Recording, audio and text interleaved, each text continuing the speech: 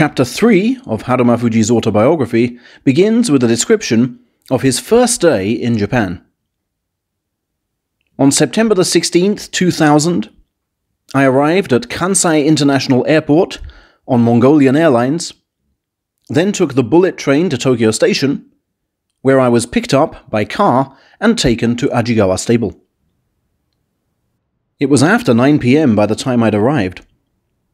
A jumbo jet and the world's fastest train in one day. It was like a dream.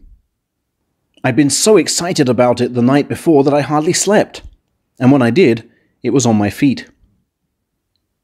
Inside the stable, I was greeted in loud voices by these impossibly big guys.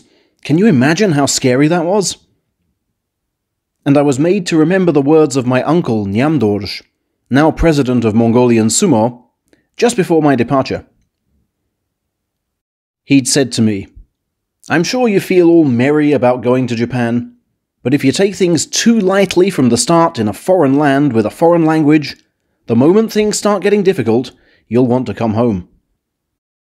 Now, from what I know about Japanese sumo, it's a harsh environment, and someone like you who can't even speak Japanese will have to work twice as hard as the others, if not more.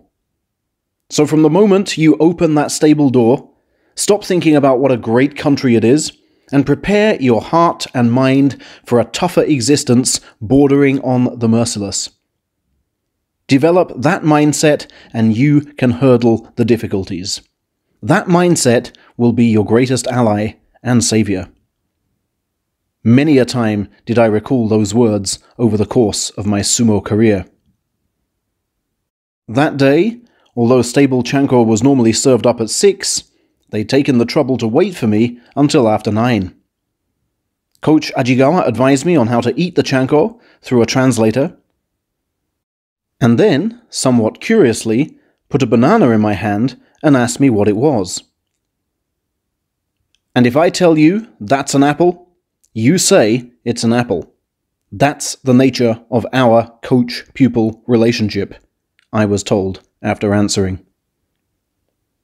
Although invited to eat some chanko, my eyes were charmed by the fruits around the pot, and soon had me reaching out for one. "Oi! Those are for dessert, okay?" came the stern translation, leaving me deeply unsure whether to keep or replace what I'd taken. With Mongolia having neither dessert customs nor a great supply of fresh fruit, I rather hoped I could make all these people understand how keen I was to try some. Anyway, the chanko turned out to be just lovely. Now, until the official medical comes around, the sumo newcomer is treated like a VIP. From the very next day, I found myself whisked off to various restaurants and yakiniku bars for dinner with the master. I was even taken to Tokyo Disneyland, whose attractions amazed me. You just couldn't do this kind of stuff back home in Mongolia.